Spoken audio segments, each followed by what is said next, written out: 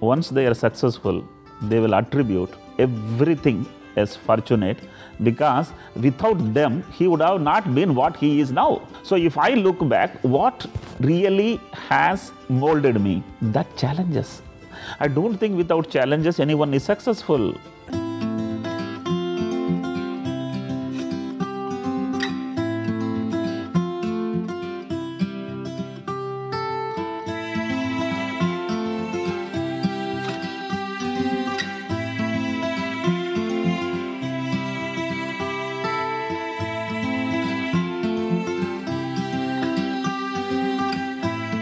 Velumani's 4G is back. 4G meaning guts, grits, growth and glory. I am Siddharth Kannan, and yes, this is the journey of a man who from the humblest background ended up becoming an iconic entrepreneur. A man running an empire called ThyroCare, which sells wellness packages and has broken the realms of the ordinary. Our humble endeavor is that after you watch this episode, you grow as a human being. You feel that yes, we have made a difference to your lives. Ladies and gentlemen, Dr. Velumani, welcome back, sir. Hello. The luxury of poverty is what we are going to be talking about. Absolutely. You have probably seen the depths of poverty, if I could say so, but you keep using the word luxury. Poverty and luxury don't go hand in hand. I mean, why are you merging them together? Ironically, we mean and we feel and we say luxury is wealth. But actually wealth is not the true luxury. It is an ability to withstand, to undergo pains in life is luxury. And that is given by poverty. One day my daughter was doing some work. She wasn't doing it the way in which I wanted her to do. I yelled at her. She retorted. She said, "Dad, you had the luxury of poverty." That time only I understood what my kid is missing. What I had was that poverty, which gives enormous energy in you. I must tell you, the empty intestines teach you the best in life. Once they were empty, you know what is truly life all about. So if people ask me, where had your education? People of my stature will tell Harvard, Stanford and Kellogg. I tell it's from the village. And villages are the true universities. And that village had unique power of teaching everything practical, nothing theory. And I believe, had I not been a part of a village, probably I might have remained scared of many things in life. So if you ask me, luxury of poverty is absolutely the true luxury, and everybody should have undergone at least for a year or two what is true poverty all about. So tell me, when you look back at your life as a boy in a village, what are the lows that you felt were lows at that time but ended up becoming highs for you? I did not have the luxury of having a pair of slippers or chappals. Entire village, only 10 people out of 500 were having that luxury. I couldn't have a full trouser because my father couldn't afford anything beyond a half trouser.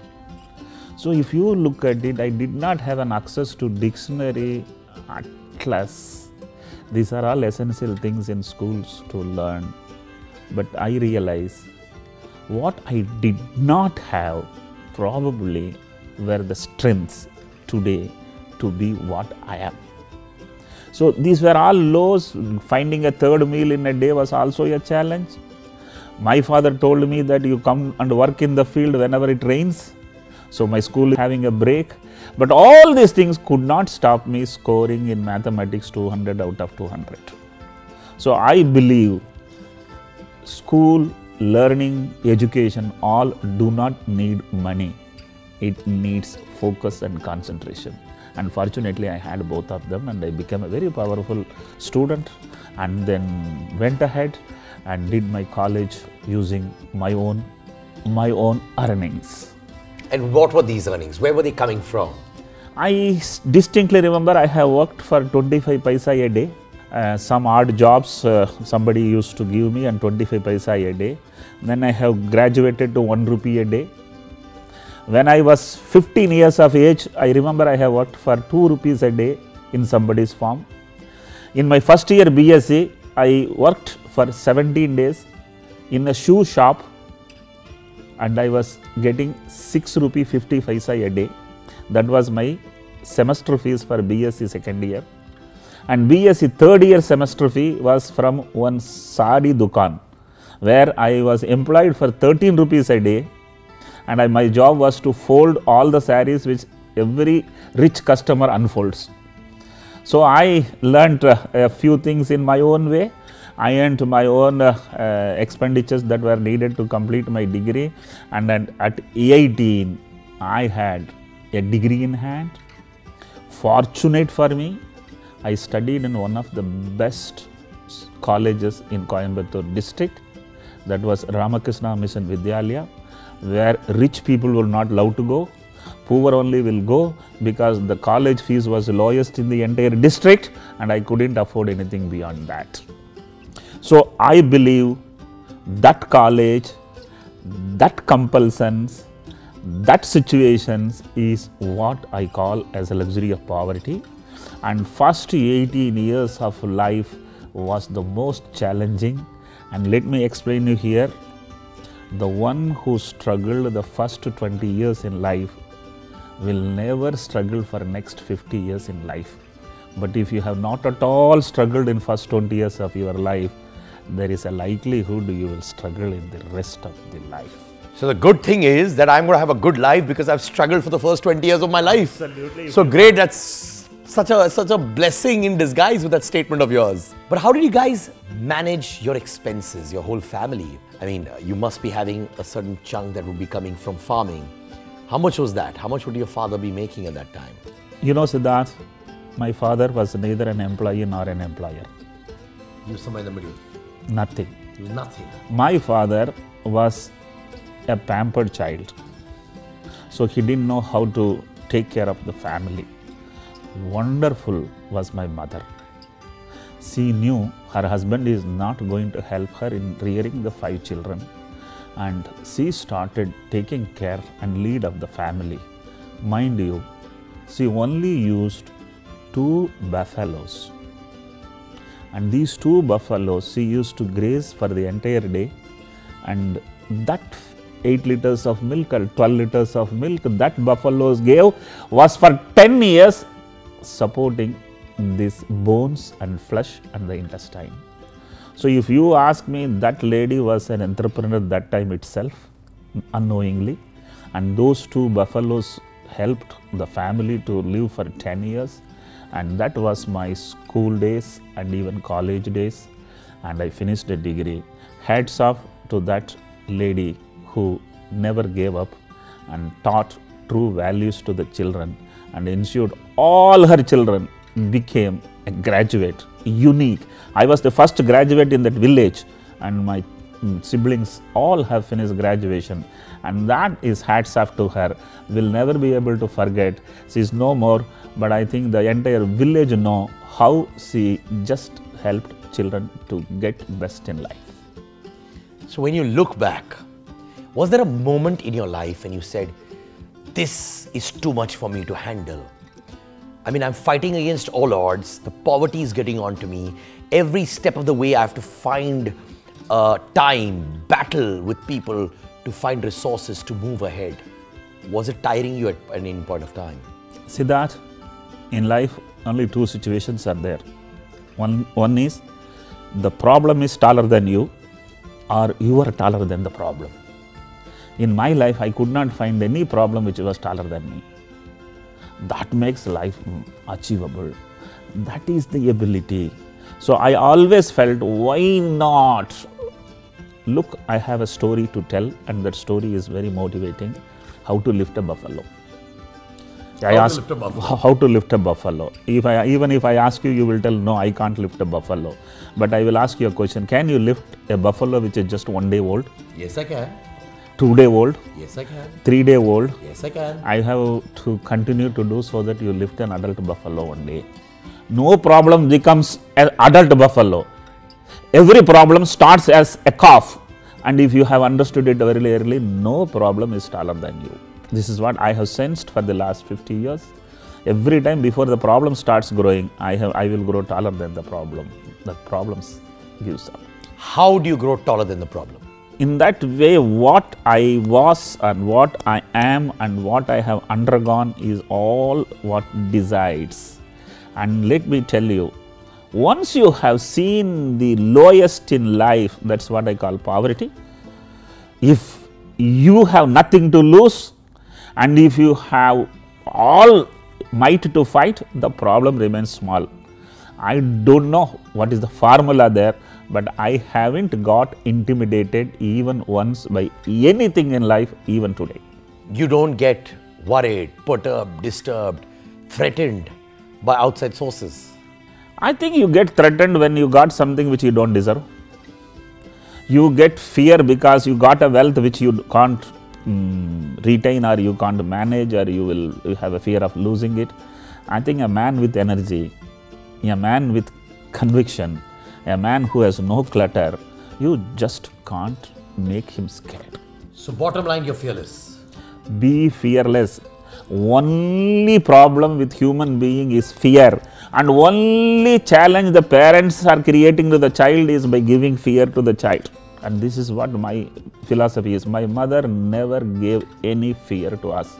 She made sure that we faced problems by ourselves, fell down, got up, and today all is because my parents did not pamper me, they parented me. What is the difference between pampering and parenting? Does parenting means being neutral in your approach? Does parenting means actually telling the child blatantly that, you know what, you've done something wrong, this is not possible? You should not be scared of the child. This is what very often I find parents are. They give before the child opens its mouth anything the child is asking. Because they think that everything they can give. Good parenting is only giving what is essential for the child, not all what the child is crying for. Say no. Have courage to say no. The power of no. The power of saying no to a child is the most powerful way of parenting. Having said that, must take care of the basic needs and must make sure the child doesn't undergo any kind of paucity of resources for learning, for growing, not for enjoying. Let me tell you, don't take a child who is not even 7 years old to a 7-star hotel, because there is no star beyond 7-star, and the child at an age of 7 itself has reached a 7-star. Keep something for tomorrow. So this is my way of approaching children. My children fortunately are today frugal, and I am extremely happy. If your child is frugal, you don't have to create wealth for the child. Talking about wealth, how did you shape your personality when you entered college? Because you've obviously come from a background which had seen the lowest depths of not having money, not having a proper meal. When you entered college, were you low on self-esteem because there were students from different backgrounds? See, obviously every college and a class also has an economic pyramid of rich children and poor children. Yes, of course. The poor long to become rich, long to be the rich, so they get mingling with the rich and get into trouble. I knew that what I don't have, and I kept myself very aloof. And let me tell you, it's very, very difficult to explain the kind of poverty at that time when I was in college. Siddharth, the poverty was chasing. I didn't have enough money to go daily to college. The bus route, train student concession was the absolute luxury. And unfortunately, the train was reaching to the college 4 hours before the college, and the train was leaving only 4 hours after the college. Mind you, 4 hours in the morning, 4 hours in the afternoon, I was forced to be in a railway platform. Mind you, there was not even a station master because there was only one train going up and down in that route. That 4 hours I mastered.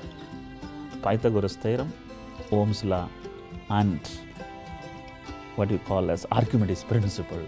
And these things made the fundamentals of science and fundamentals very powerful.